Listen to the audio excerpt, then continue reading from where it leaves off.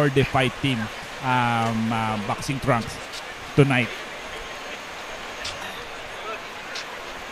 Partner, why is this one of the most anticipated bout of Daluyong ng mga Kamao? Because both fighters are tough fighters and alam nila na may maganda silang mapapanood when these two fighter is fighting inside the ring.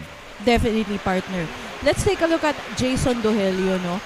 With 10 wins and 8 losses. Some of his notable wins are over Kevin Asenero and Kim Lindog also, and Jerry Cañada. Ito namang si Ivor Lastrilla, partner. You know, we all know how tough he is, you know. I think Ivor Lastrilla is a same mode as a fighter who nakalaban na lahat ng magagaling na fighter sa division niya. And he also won, not just in the Philippines but abroad. He's won a couple of fights against Japanese opponents. So parehong boxer na to, talagang they are tough as nails. They both have the skills, and now they are looking to make a good impression in their comeback fight. Itong si Ivor Lastrilla, we last saw him against Roy Sumugat in 2022. And Jason Dogelio, we last saw him also in 2022 against Rodex Piala.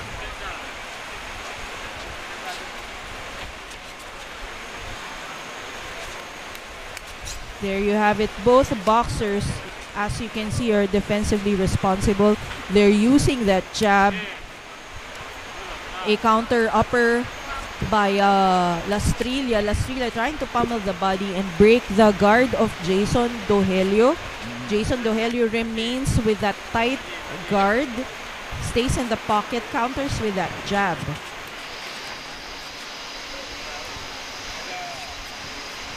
Alam mo, ang sinasabi nila, yung kulang doon sa Jason Dogelio is a proper trainer and proper facilities. Sabi niya may husay talaga tong batang to, kaya lang minsan pag wala kang manager, wala kang stable, medyo lagi kang dihado. Of course, pero right now I think Elorde Fight Team is helping him. Hopefully magkaroon sila ng harmonic relationship. The same with Ivor Lastrilla right now, as you can see, sporting the Gosam Fitness, or he's carrying the name of Gosam Fitness. Nakita naman natin gaano kaganda yung gym. I'm very, very sure they're also supporting Ivor Lastrilla. So we can see both boxers in this fight. Both of them, I'm pretty sure they've prepared for this fight. Ivor Lastrilla just setting up those body punches. There you have it. End of round one. Let's see some of the best shots of that round. That is a body hook by Lastrilla and an overhand. Although Dogelio was also able to counter a few times. What I like about Dogelio is he can take a punch. He can sacrifice by taking a punch para maka-counter siya. And in his corner, also wearing the Elorde shirt is Coach Tassi Macalos. Parang hindi araw-araw ganun yan.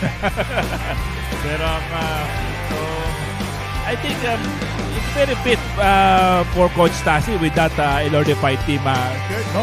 Medyo bagay na bagay pala sa kanya yung pink and white, di ba?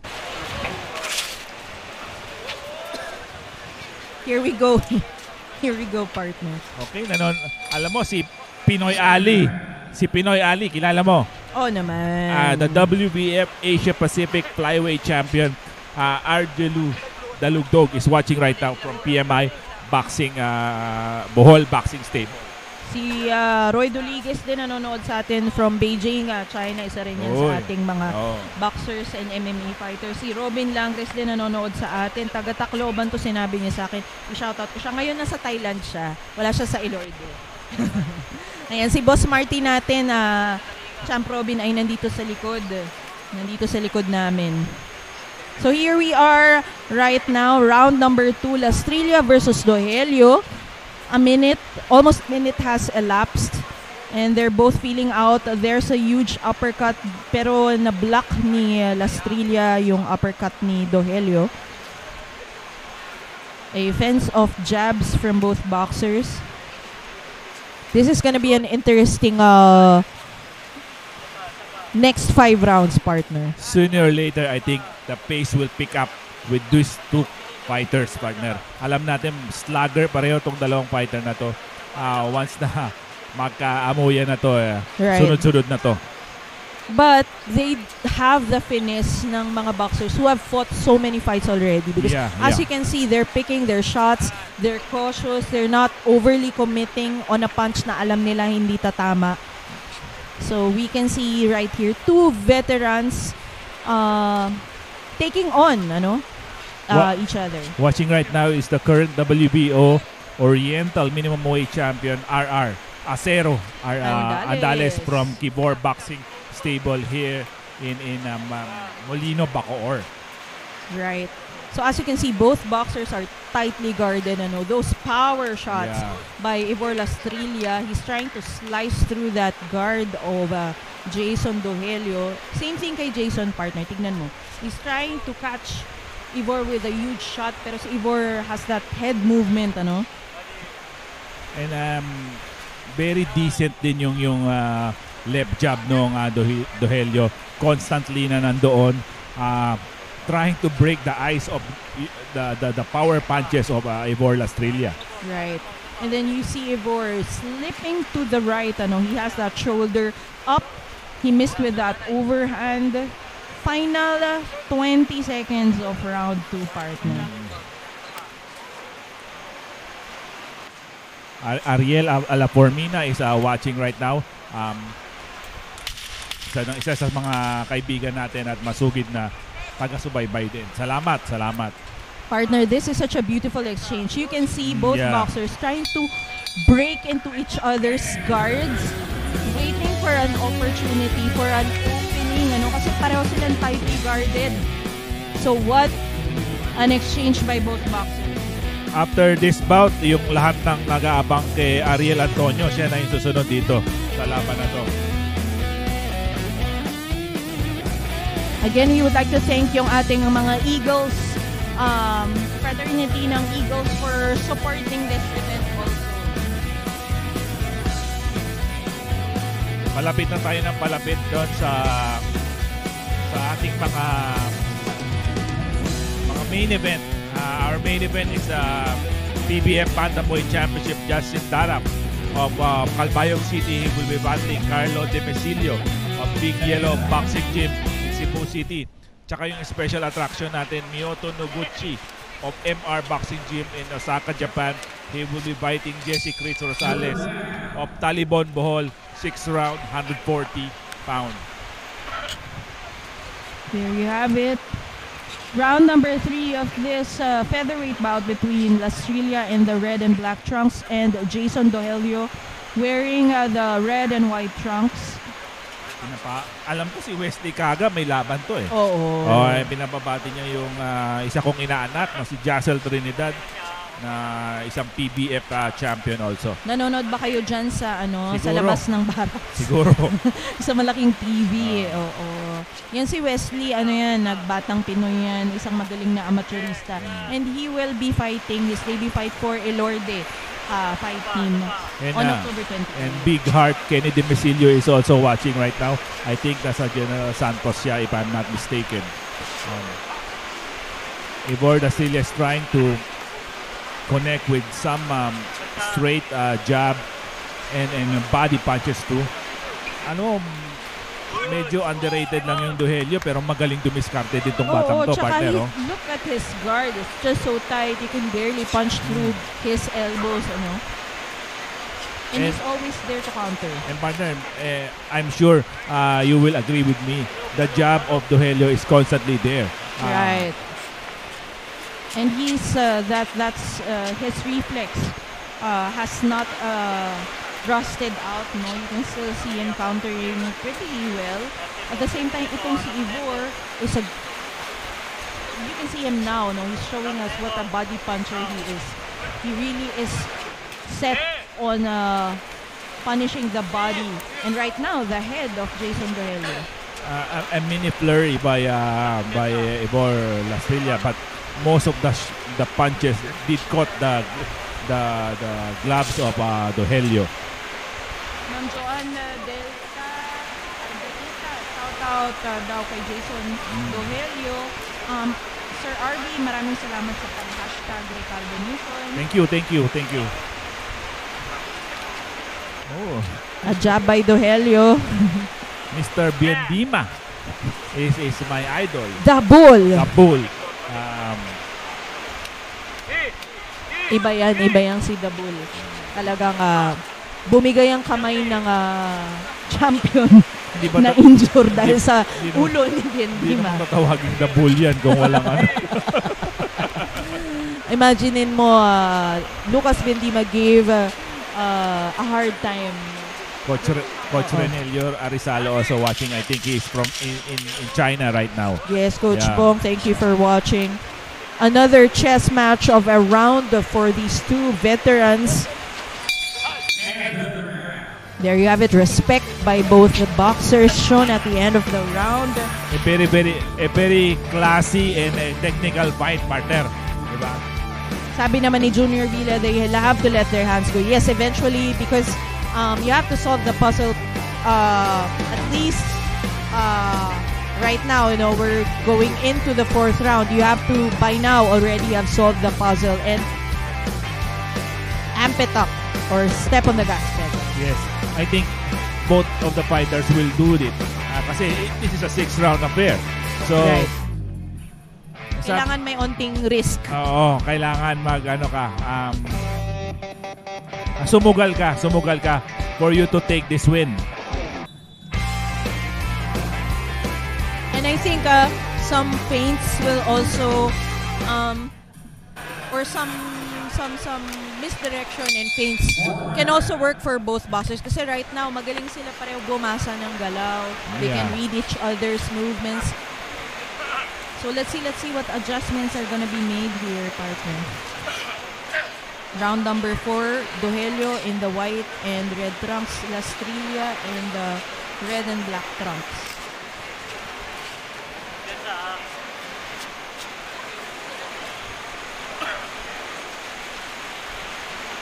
There you go. They're using that pawing jab, that jab to sort of like disrupt the rhythm.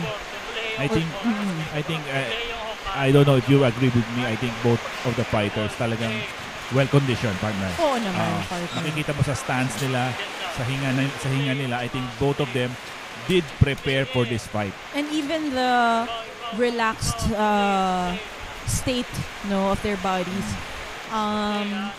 Both of them are quick to their feet. They're not getting off balance a lot. Oh, there you have it. Lastrilla pumping that body of Dogelio. Dogelio answers with a double jab. What a beautiful white Fairtex glove. Together with the Glory glove. Both of the gloves are. And of course, our boss. Ma'am Coco Elorde, who is I think watching us from Sukat, Parañaque. We will be having the UKC showdown on October 28 in the Flash Grand Ballroom. Please support and it will be also shown live sa Elorde TV. October 28, the weigh-in will be on October 27, roughly around 10 o'clock in the morning. Right. A jab to the head and body by Lastrilla to set up that overhand. Dogelio answers with a stiff jab. That straight missed for Dogelio. Partner, sabi ni Coach Bong, nanonood siya sa subway, nakakataba ng puso. Na kahit na nasa biyahe yung mga tao, nanonood sila. Salamat. We are only an instrument to bring you this kind of a boxing. I mean, this feed is free, given to them. So hopefully mag-enjoy kayo sa bigay ng Elorde TV in cooperation also with High-End Pancha Boxing Promotion, who is very instrumental on bringing boxing back in Tacloban City. There you have it, consecutive left shots by Jason Dogelio. Ivor Lastrilla tries to open up a closely guarded Dogelio.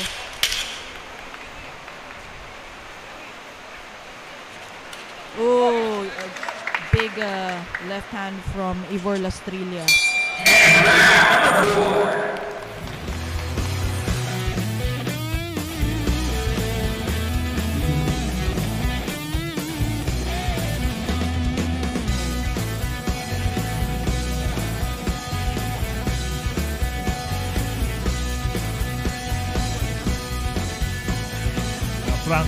Franklin Enel Mendoza is watching from South Korea. Thank you for watching, and I hope you all enjoy.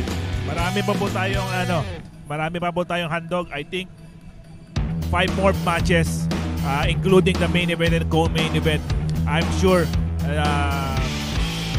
it's worth the wait na hintayin nyo ang mga huling 5 laban, including the Japanese versus Filipino match, I'm sure. Right.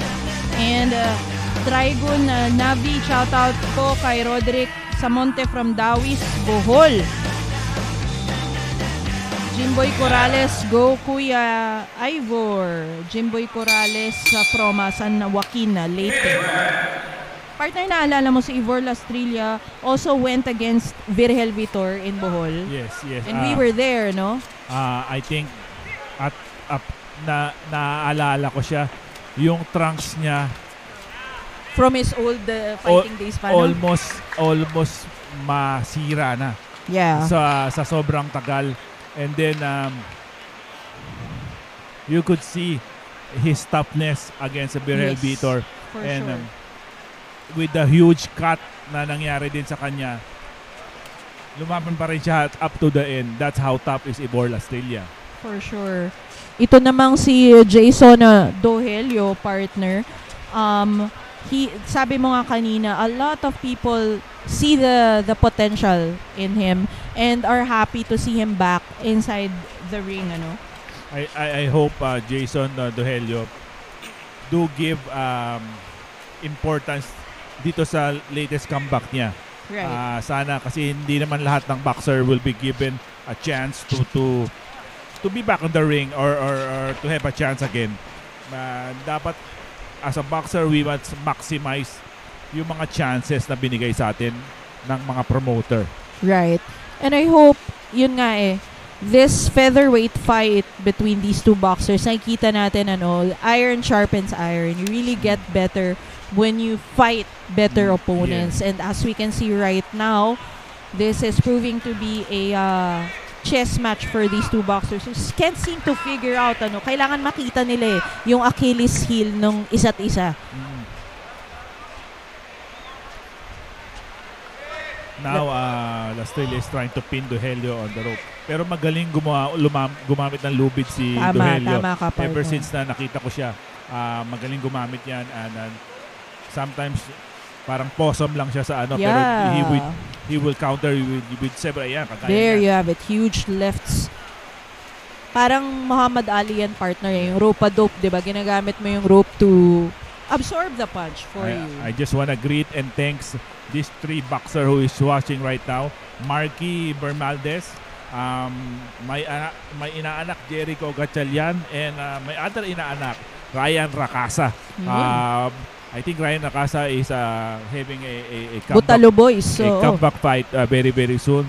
This boy Ryan Racasa is as strong as a bull, and everybody is waiting for his comeback. A danger Yeah, to anyone. undefeated lightweight yan, Right. partner. Ryan Racasa. Coach Janex, shoutout daw sa mga taga-Jab Street Boxing. Ooh, that was a huge left by Jason Dogelio. Ooh, mirror. There you have it. End of round number 5 of a 6-round affair. I hope Jericho Gatchalian could have another shot at boxing. This boy is tough as a nail also. I am waiting for a comeback fight for Jericho Gatchalian sooner or later. Hopefully soon. And Coach Jetro Pabostan ng Elorde. El Guapito. El Guapito.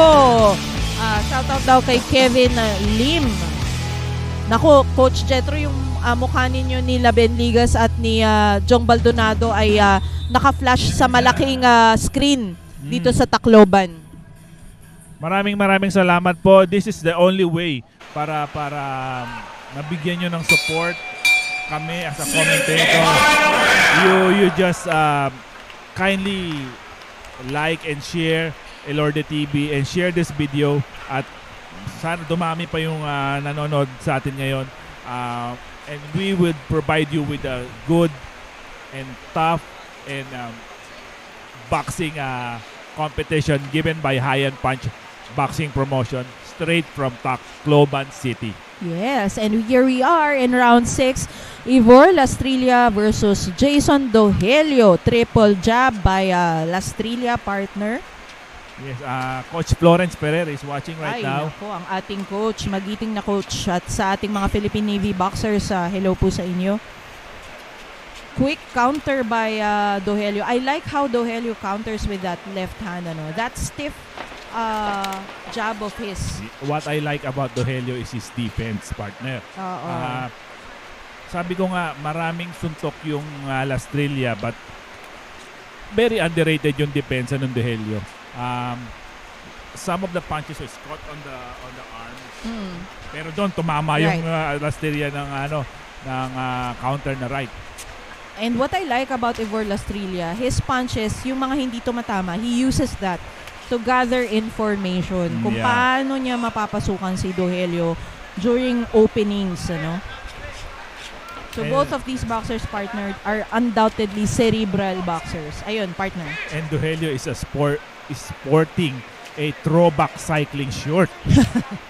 Partner, that was a 90s version of a cycling short. Ay, hindi ko alam. Di pa ako boy nung 90s eh. Because of some of the professional boxer is having that kind of a style. Way back on the 90s. Alam mo naman ang buhay paikot-ikot lang eh. Ano yung sumikat nung 90s, eventually it will come back on 2023, it will come back. Paikot-ikot lang. Actually, iba-ibang style ng boxing shorts. Itong si Dogelio is nandun sa shorter side, Itong si Ivor Lastrilla, yung medyo mahaba, which is reminiscent of yung mga panahon ni Roy Jones Jr. Yeah. Ito naman si Dogelio. Yung mini shorts, panahon niya ayoko, baka mapagkamalan akong buhay na nung panahon na yun eh. Pero yung mga Roger Mayweather era, ganyan. Yes. Julio Cesar Chavez. Chavez also.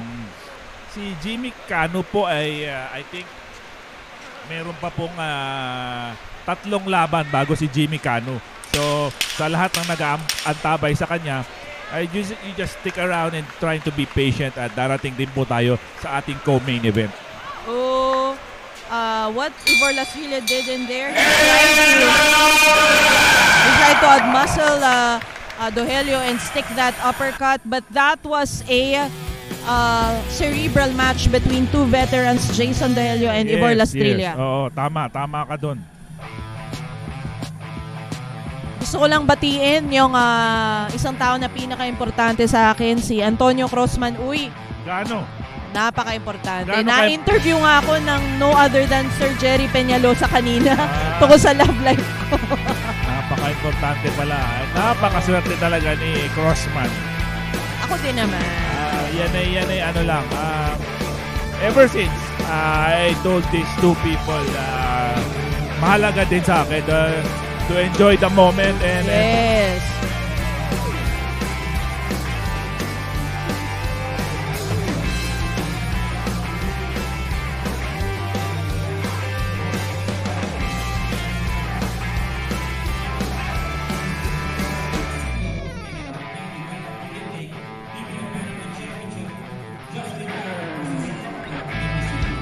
Shoutout lang na si John Manuel Liar. Shoutout daw kay Efren Segovia. Salamat sa panonood ninyo. And enjoy watching. Ang susunod na laban na po natin ay lahat ng mga nag-aantabay. Kay Jeffrey Basil against Ariel Antonio. Ariel Antonio is from a Job Street boxing gym in San Pedro, Laguna. And Jeffrey Basil is from Tasi Macalot boxing team in Padre Burgos, Southern Leyte. At tapos po niyan yung Jupel Salina na at saka Monico Laurente. After 6 rounds of professional boxing, we will go to the scorecards. Judges Ray Caitom and Noel Flores both scored it 58-56, and Judge Gerald Tomeldan scored it 59-55, all for the winner by unanimous decision, John Ivor Lastrilla. It was a unanimous decision win for